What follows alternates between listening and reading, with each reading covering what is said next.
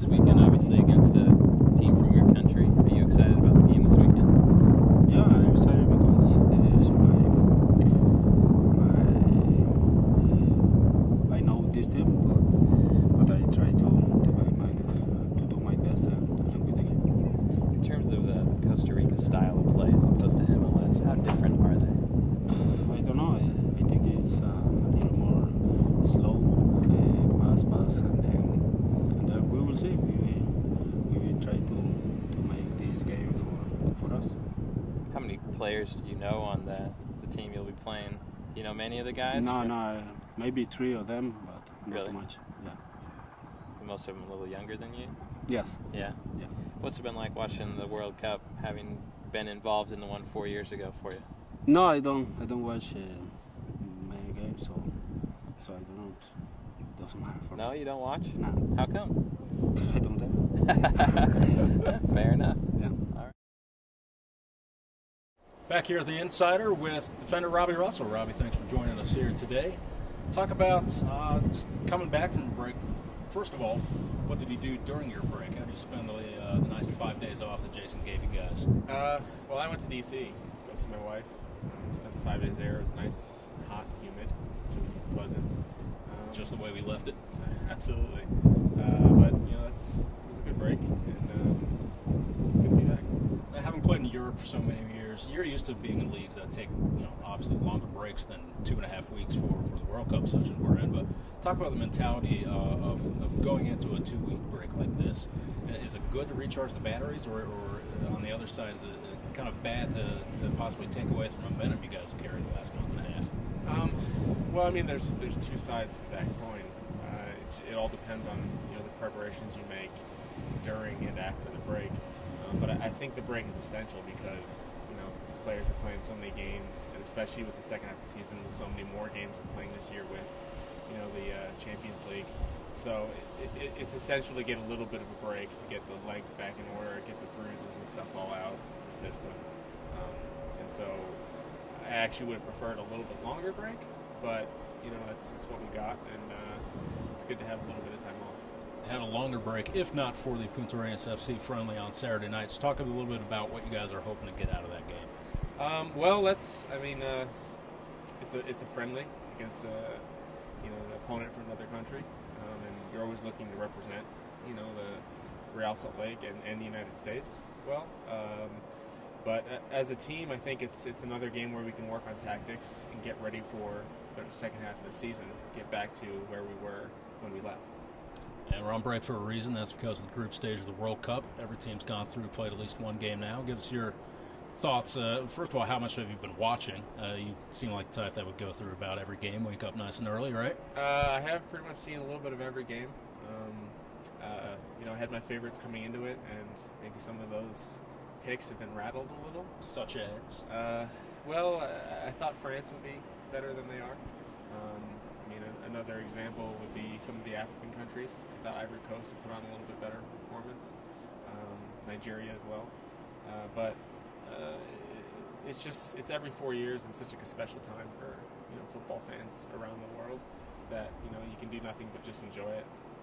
And give us a couple teams that have impressed you so far. Maybe a dark horse pick for the semifinals, maybe even the final. Impressed me so far. Germany definitely impressed me. I thought they were very organized and they were knocking the ball very well offensively. Argentina, great offense. Their defense is a little bit suspect, so I'm a little concerned as to whether or not they will be able to withstand a better team, when they play in the later stages.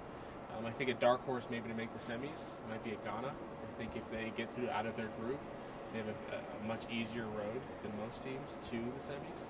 So I could see them being a dark horse getting through. That being said, Ghanan born, Robbie Russell. Thanks for joining us on The Insider.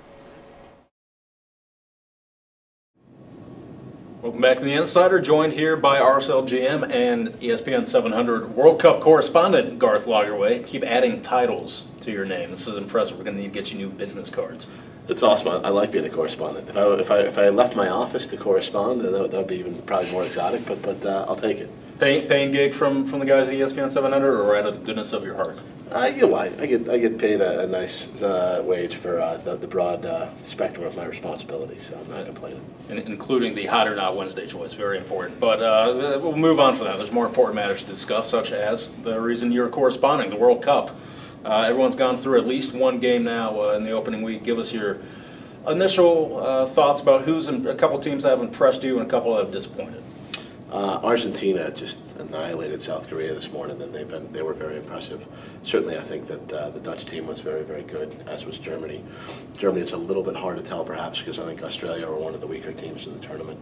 But I think of the favorites, those three have really shown. I think France obviously just lost to Mexico, and Italy struggled. So I think two of those traditional powers, and obviously Spain got beat by Switzerland as well. So a couple of the Euros struggling. The Brazil was also very impressive. So I think if you talk about kind of the top four teams, I think Argentina and Brazil of the South American countries, and then the Dutch, and I'll come up with whoever I just said before. You know, there's at least one other European team that's done very well, and so it's been I wouldn't say the course, but I've been surprised at how poorly the African teams have done, and it's been a very good tournament so far for the South American teams. I think they have not lost the game yet, if I'm not mistaken. Uruguay winning it again this morning. The pride of Common Bowl. Yeah, there you go. The biggest game in U.S. soccer history took place on Saturday. The next biggest, now I guess, the new biggest match in U.S. history taking place Friday morning, by the way, at Green Street, 8 o'clock, be there. Give us your 30-second impression of what the U.S. needs to do to get 3 points against Slovenia. They have to be patient. Slovenia's going to pack it in. Their goalkeeper is excellent. There's some solid defenders. Both their defending midfielders are very good players as well.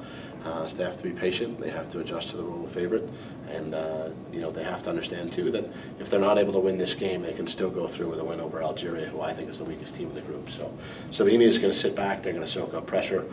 We need to be aggressive, and we need to take it to them. We also need to not go for broke in that the only way we get knocked out of the tournament is if we lose this game. And, you know, hopefully we're ready on this stage, on this level now, to take on a mid-tier European team and dominate possession and generate some chances reliably and hopefully get a goal. Speaking of chances, some of those might be created by our own Robbie Finley. Give us your quick thoughts on his play against England and possibly what he could add to these teams in the next two games.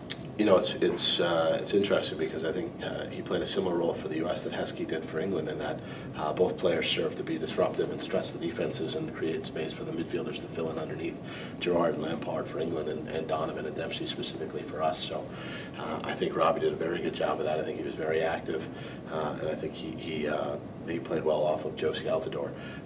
Hard to predict if he's going to play in this game. Obviously, we hope he does, and you know, continue to be really proud of him and the strides that he's made. When you look at his touches and his runs, and you know, the progress he's made with the national team is really impressive. Much more from Garth Lagerwey on the World Cup every day, 4:20 p.m. You can catch him on the Bill and Spence Show on ESPN 700. He can also be found on call700sports.com. Garth, thanks for joining us on The Insider. No problem.